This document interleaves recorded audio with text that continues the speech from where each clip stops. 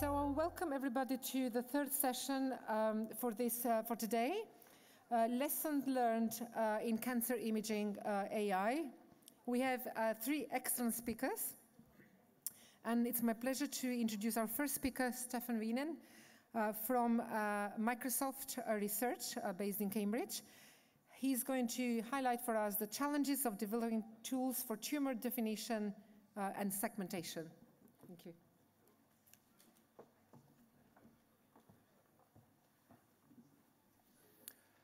Good afternoon. Good afternoon. It is always challenging being the first speaker in the afternoon. I understand that we had a very good meal, so I hope that I can get you excited about the work that we are doing at Microsoft Research in Cambridge. Microsoft Research in Cambridge has a long history of computer vision. Actually, we started roughly about 20 years ago, and we developed technologies for the gaming industry. So the project that I will discuss today with you is the project called Inner Eye, and that is initially, it was based on the algorithms that we developed for the gaming industry. So the knowledge that we gathered there is now used to also do segmentation of 3D medical imaging. And that is what this project is all about. So let me focus a little bit on the research itself. It is a research project. So it is not something that you can buy today or something like that. It is definitely research in this stage. And the whole purpose, like already discussed so many times this morning, is to assist medical experts. And that is really, really important from a Microsoft perspective. We do not have the ambition to replace the job that you are doing right now. Instead, we would like to augment the skills that you have and make sure that, you know, the boring tasks are done automatically as much as possible. And that is, I think, the main goal, the main driver of the project. It is all about segmentation. And of course, if you're talking about segmentation, you can do all these nice things that were, as discussed this morning. So really starting with quantifying the things that you can see in your images. Microsoft is not a medical company, so we do not have the ambition to go to the market with a product out of what we are doing here with the research. Instead, you should really consider that as a kind of cloud service that we would like to make available for other partners, other commercial organizations out there. So it started all within the space of radiation oncology, not radiology, but radiation oncology. And there is a reason for that. I mean, we are talking about machine learning. And machine learning means that we need data that we can learn from. So, and especially within radiation oncology, they have a lot of already segmented images. So that was a good starting point, I think, to start with the work that we would like to do. So instead of doing the manual segmentation, like you can see here on the screen behind me, that is a process that we definitely would like to automate as much as we can. So I will give you now a short video, actually. This is not a live demo because I don't have my own machine here in front of me. It's a short video about the tool in action so that you know what I'm talking about. This is an application that we have developed in our lab, really as a reference application. And what you will see is that the application is able to deal with DICOM images, CT scans and MR scans. This is a normal CT scan from a patient already diagnosed with prostate cancer. We are not doing the diagnosis itself. The diagnosis is already done. This is for treatment. So we are taking this image. We anonymize the image completely. We select the model that we are interested in. And then we will send over that image to the cloud. So all the voxels will be sent to the cloud. And the cloud service, which is running in the data centers at the moment in the UK and in the US, will then start doing the segmentation, really by analyzing the voxels and calculate the probabilistic chance for every single voxel if this is part of a certain organ or not. The example that I'm giving here is specifically for prostate cancer, but we have developed at the moment roughly about 7-8 different models on CT scans and MR scans, eventually even with multiple modalities at the same time. So let's say for brain tumors that we take, let's say a T1 gadolinium together with a FLAIR image, take both images together, of course, co-registered images, and then we will get information coming from both images. And while I was talking, we have got our segmentation information back.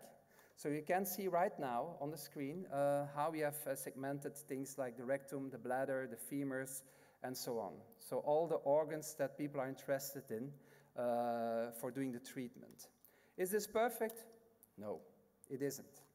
As I've said before, we want that the specialist is always in control, so we do expect that he's checking the results of the machine learning, and if he is not happy with what he is seeing, then he should do the necessary fix-up before taking it to the next stage. For radiation oncology, that would be the dose calculation. So that is roughly the technology that we have developed in the Cambridge lab in the UK. So I spoke about roughly 7 models that we have. And you can use these models in the different areas, different clinical areas. The prostate model is maybe the most mature model that we have at the moment.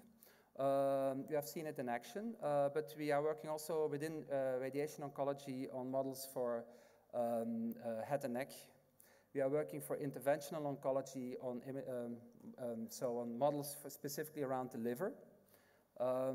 We are thinking also to do something in the space of surgery. So we have a public partnership with Intuitive Surgical, where we are working around partial nephrectomy. So really the whole kidney segmentation, the arteries, those kind of things.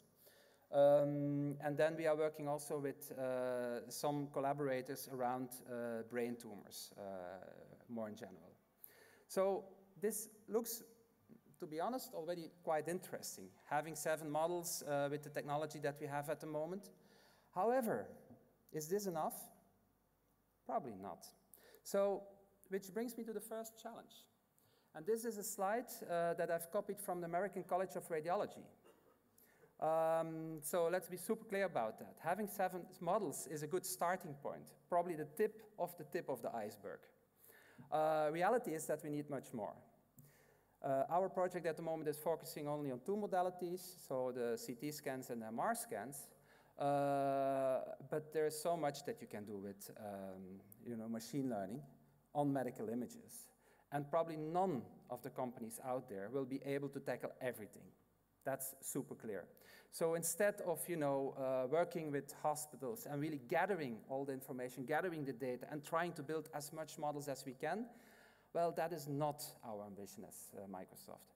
Our goal is to create a platform that everybody could use, maybe upload their own images for their own thing that they would like to do, with their own best practices, because delineation is an art, is something that I've heard before.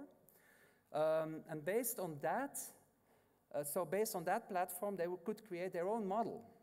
And if somebody wants to do segmentation of, let's say, the meniscus in the knee, well, that might be possible, but we are not going to do that. But that is something that could be provided then with the platform. So we call that concept training as a service. Are we there? No, we are not. But that is our, our North Star. That is what we would like to achieve with this project.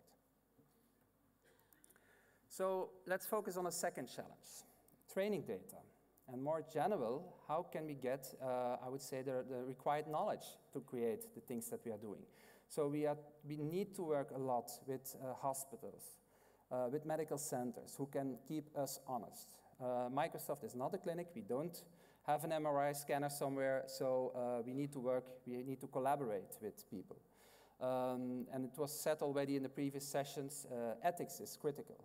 We want to be sure that all the data that we get from the medical centers is, first of all, fully de-identified. We don't want to recognize anything on these images which might identify the patient itself. We have to be sure that there is patient consent. So we ask the hospitals also to really push this project through their ethics committee and make sure that, that the data that we get is fully consented. It is really, really important for us. And the other thing that we want is only work with sufficient data rather than collecting as much data as we can for a certain pathology. That makes no sense. If we have enough, let's say, with 500 images, then we need only 500 images, and that's it. So that's the way that we are working with hospitals at the moment. So the guy that you can see here is Raj Jena. He's a radiation oncologist in the Cambridge University Hospital. And I'm super thankful for the collaboration that we have with them already for several years. So that is actually how the whole project started, with the communication between the hospital and Microsoft Research in Cambridge. But nowadays, we are working with partnerships around the globe. which is important. I mean, we have seen that the preparation of patients can be different in the different institutions. The people that we are working with in Seattle in the University Hospital of Washington, well, for prostate cases, we have seen that they are using fiducials, gold seeds in the images for prostate cancer. In the beginning, our machine learning was not able to cope with these images because these artifacts were very bright and we didn't expect that. But now that we have created one model based on images coming from different centers, taken from different scanners with different, artifacts and so on, we see that the machine learning model becomes better and better. So diversity is important to create a really robust model. I cannot disclose all the names that you can see here on the slide because we have NDAs with these medical centers, but you can see some of the collaborators that we are working with. So, third challenge, the machine learning itself. Is it enough to simply look to the voxels and then identify based on the voxel which organ we are trying to identify? The answer is no. The example that you see here in front of you, you have two voxels with exactly the same parameters. So that is definitely not enough to really identify what we can do. We have also, deformations, implants, those kind of things, noise, image noise, different image resolution. So there's a lot that we need to do before that we even start with training the model.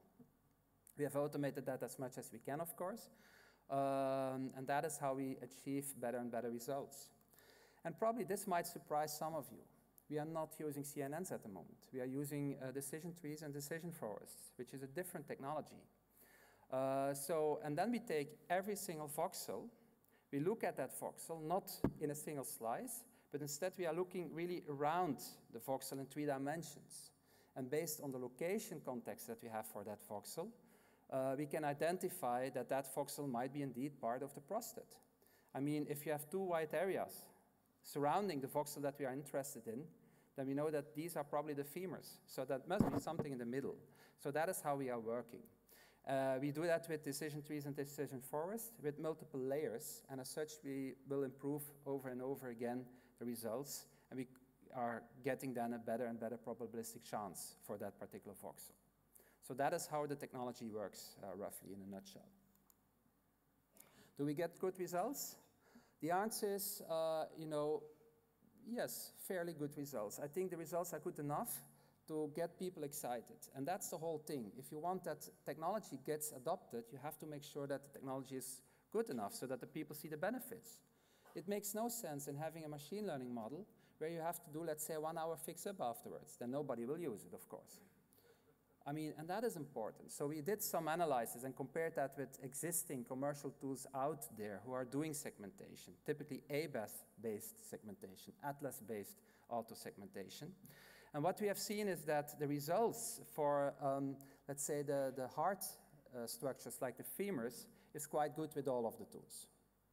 The big difference where machine learning plays an important role, I think, is exactly for the soft tissues. The tissues like the prostate, the rectum, and so on, where our segmentation tool can achieve a DICE score of roughly 80, 85, up to 90%, while we are seeing that other systems, commercially available tools out there, are achieving only 70% or even less, depends a little bit. I cannot disclose the names for obvious reasons, I think, but it was definitely an interesting study. And it is actually not with the latest model that we have worked on. So the 4th challenge, and that is the clinical adoption. Also something which was discussed this morning. How do we want to make sure that people are using the tools? You have seen the application. It is just a reference application. And the last thing that we want to do is putting that in your hands as yet another tool that you can put on, side by side with all the other tools that you have already. So we really try to identify partnerships with existing tools out there. People are really focused on a certain clinical workload.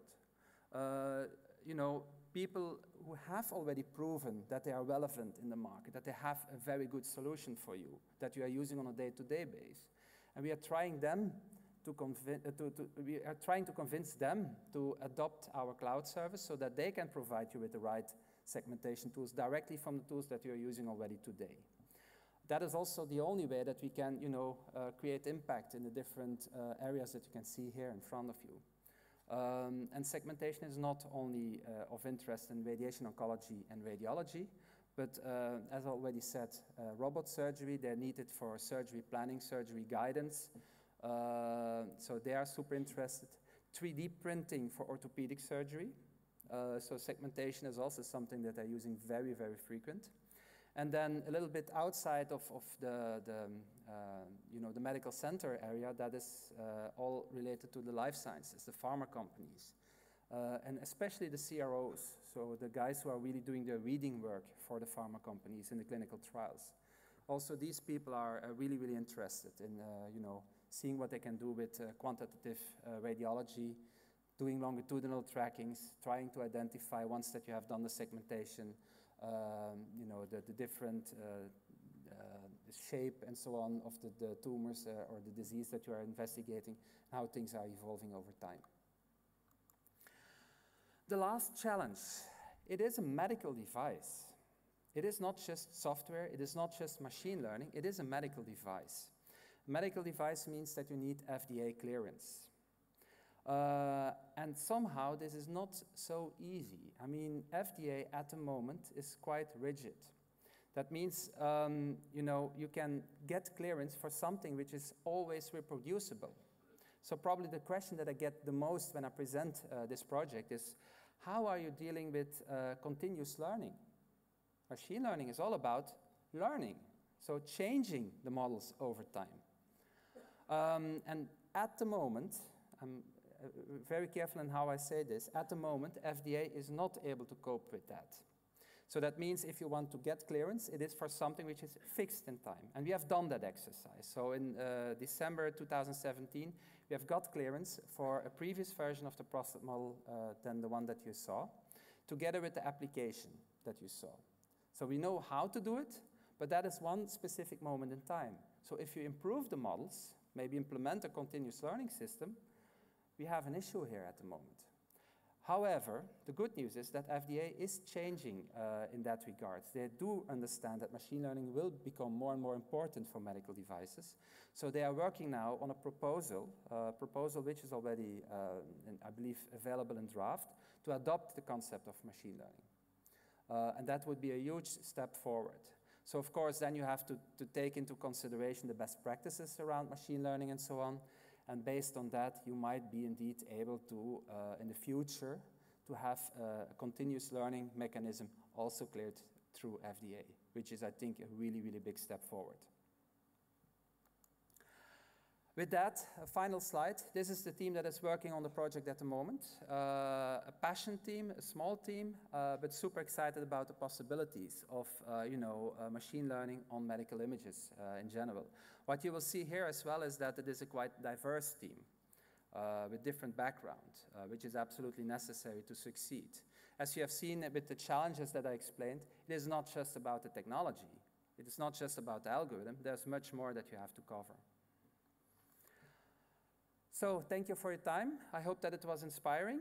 I'm looking forward to have a one-to-one discussion maybe during the break. And then I can also show you the other models that we are working on. Thanks.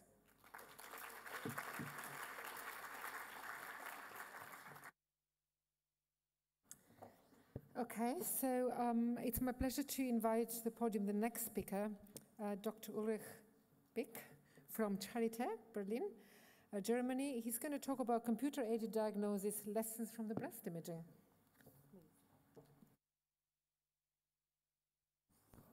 Thank you very much for the kind introduction, even trying to do the CH. I'm very grateful to the organizers to bring me to Lisbon. It's my first time here, and so far I enjoyed the meeting very much. So I'm kind of a dinosaur. I've worked with CAD for more than 25 years, and I will give you some insight into the ups and downs of those 25 years. So I'm a clinical breast imager, I'm a radiologist, and breast imaging, especially breast cancer screening, is kind of the blueprint for CAD. That's where all the initial studies were done.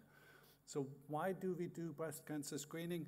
If you look at a palpable abnormality here, it means about 30 to 50% of those women will die. If you find a cancer early here, if it's a screen-detected cancer, it's local disease, it's limited surgery, and more than 95% of women will survive. I will not go into controversies in terms of that. Some of those cancers we find are not really necessary to find, but that's a different topic. So if you talk about CAD and breast imaging, you pretty much have to look at what you are talking about. Computer-aided diagnosis, this is kind of the royal discipline, finding the cancers in asymptomatic women. Decision support systems, CADX, computer-based visualization, and then you have to talk about asymptomatic or diagnostic patients, and I'm concentrating on screening, computer-aided detection in mammography. And obviously, we now have ultrasound and MRI, which we use in high-risk patients. So the task of a screening radiologist is not an easy one. If I go in the screening unit in the evening, I have 200 screening cases waiting for me. It's 4 images each patient, and only 1 out of those 200 will have cancer, okay? The low prevalence is actually a huge problem for the computer too. So this is what I have to look at, and I have to find the cancer. This is the cancer here. And this here. So everything else looks exactly the same. So don't expect deep learning or any computer algorithm to be much better at that initially. So it's a difficult task. So once you find it, this is what we found. And if you do spot compression or ultrasound, the diagnosis is easy once you have the localization information. So this is a typical screen-detected cancer, an 8mm invasive breast carcinoma, curable disease. It's pretty much a non-event. If you find cancer at this stage, it's completely curable. So if you look at the traditional CAD approach, and I invite you to look at the time of the publication. This is 1987. So what the computers at that stage wanted, or the scientists wanted to do, they wanted to emulate how a radiologist makes a diagnosis. And microcalcification is one of the typical signs of breast cancer on a mammogram. So what they do is, this is the original image. You see a clustered group of calcifications which have a suspicious morphology. You do some image enhancement, you do feature extraction, and then you decide whether that cluster is really cluster. And this is kind of emulating how a radiologist would read the images. This is from 2000. This is from the first commercial CAD system in breast imaging. This is from the initial application during the .com boom, the first time computer boom we had. So if you look at microcalcifications, the computer is very, very good in finding them.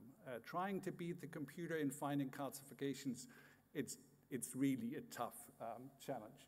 But masses is a completely different ballgame, and we saw why, because the normal breast parameter looks like masses. So this is initially 75%, it has come up to 90% or something around, but it's not perfect. But I invite you to look at this here, at an average of 4 marks per normal case. So false positives are a huge issue, and I will come back to that. So why is this so different for calcifications and masses? So the detection of microcalcifications is difficult for the human because it's never thorough. He always thinks of something else. If you look at screening mammograms for 2 hours, you're never 100% thorough. That's why we use 2 readers.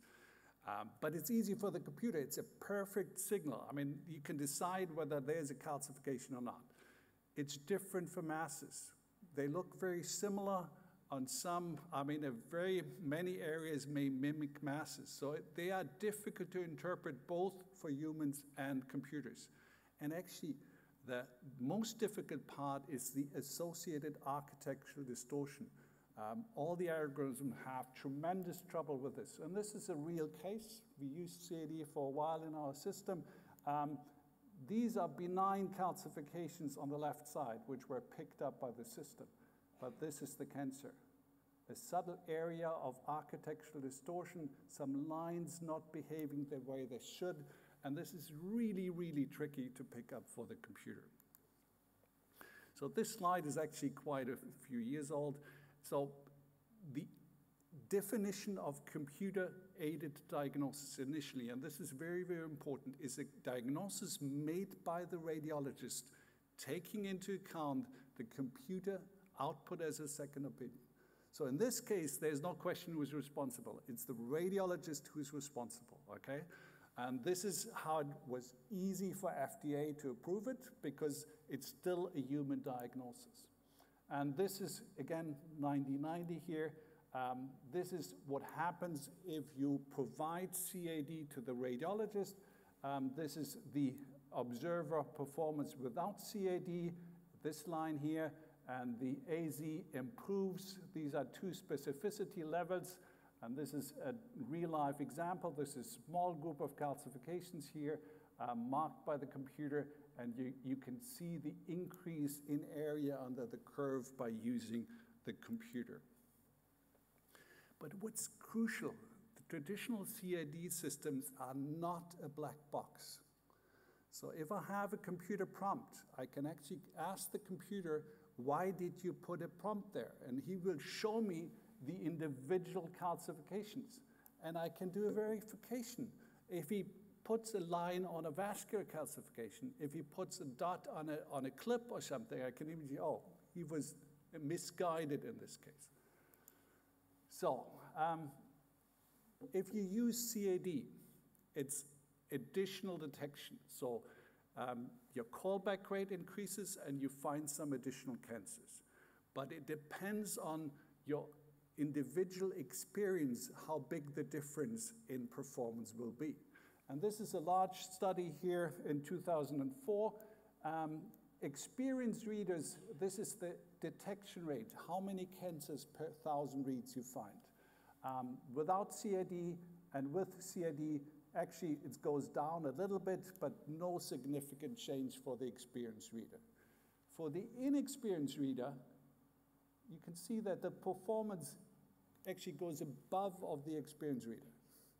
So it's a completely different situation for the experienced or the inexperienced reader. And what happens? So the novice pretty much believes everything the computer says because he's not experienced. So the expert never believes the computer. He always thinks he's better. So the key to work with CAD is to be somewhere in the middle. You have to have appropriate training to show that you can how to use CAD, and must include feedback on missed cases despite and false positives due to CAD. So this is very important that you have this training in place. So we heard already that those CAD applications in breast imaging were reimbursed starting early 2000, I think it was like 2003. It has been used for 10 years extensively in the US. Approximately 90% of breast imaging systems use CAD. And then we had a couple of publications which were really, really disappointing. So this is the Fenton study in 2007. The conclusion, the use of computer-aided detection is associated with reduced accuracy of interpretation of screening mammograms. You recall more, but you're not better, okay? Constanze Lehmann, experienced breast imager, several years later, 2015, screening performance was not improved with CAD on any metric assessed. So huge disappointing. I mean, the public payers and the insurance companies paid for CADs for 10, 15 years, and there was no benefit to the patient. So we already heard about DEMIS trial. It's a trial in the US where they double exposed more than 50,000 women, film and digital mammography, and they had 335 pathologically confirmed cancer cases, and they ran 2 different CAD systems, commercial systems. Sensitivity of the systems was 74% for digital, the radiologist at 43. So the computer finds a lot more cancer cases than the radiologist. Keep this in mind, false positive per case around 2 for both of the system. So what happens if you give these systems to the radiologist? And this was published 2012. This is the group using vendor A without CAD, area under the curve 0.71, with CAD 0.72. No benefit of using CAD, even though the performance on the database was better than the radiologist by the computer. So what is the problem? Why doesn't it work? So you have to look at the performance scale of the radiologist and the computer. And I talked about false positives per case. Remember, it's a low prevalence disease. I only have 1 cancer in 2,000 images. So if I am a radiologist, I have a positive predictive value of a prompt. If I say it's wrong, it's about 0.1 to 0.5, 10 to 50%.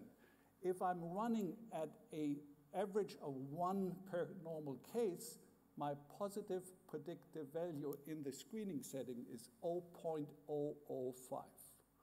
So it's quite a bit different from what the human being does. And that is why it's so difficult for the radiologist to use the computer output, because it's on a completely different system. This is an interesting, you all know what a recall rate is? The recall rate is the number of cases you call positive if you do screening. So if you allow yourself to recall more, any human being can find more cancers. And the key is to shift this to not recall more, but have a better sensitivity. But you're combining a human reader who works here with a computer who works here. And that does not work, okay? And that's the problem why the conventional CAD and breast imaging has failed so far. So this is something I've been part of the CAST conference, and we did tutorials on CAD for quite some time with Kunio Doi, and we showed this image. So we expected continuing increase in computer power, large digital training databases, self-learning algorithms based on source data, not trying to emulate the human reading process.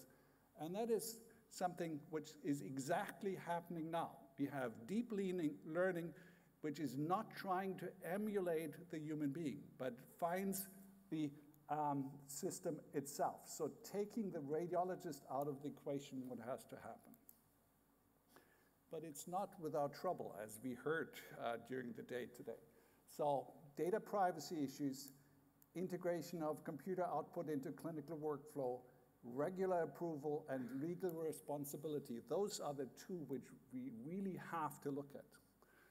And deep learning is a black box, okay? So, and that's a trouble for a radiologist, because the radiologist is not going to take responsibility for a black box. If he gets a number, he has to be sure that that number is correct. Otherwise, he won't use it.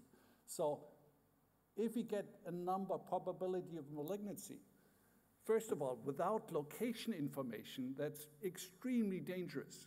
For example, there are blood tests out that are currently marketed.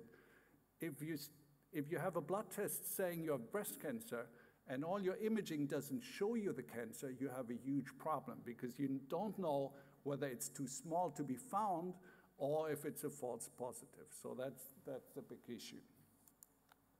So the current regulatory process does not fit AI-based systems. We talked about that. We talked about the reproducibility aspect. So if it's self-learning, it's not reproducible necessarily. AI-based systems may be legally required to provide explanations. We talked about that. That's very interesting. And for AI-based black box system, clinical trials assessing the entire treatment chain and patient outcomes will be required. This is completely different, and it takes 10 years and more to do that.